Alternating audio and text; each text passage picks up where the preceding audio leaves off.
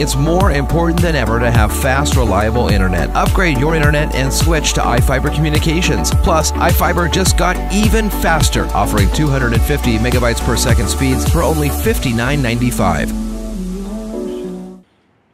Moses Lake man Jacob Codiga has something that most people don't, a bond with a wild animal.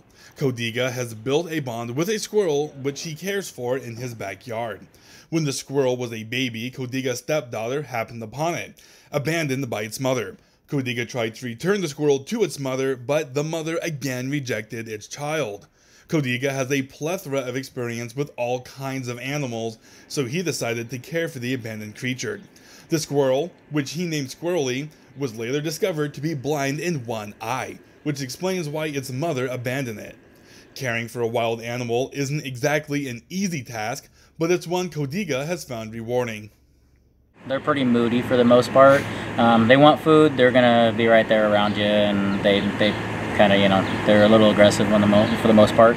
It's a different experience, that's for sure, because most of the time you don't have the ability to get close to an animal like that. And so when you bond with an animal that's not typically handled, it's a different experience altogether.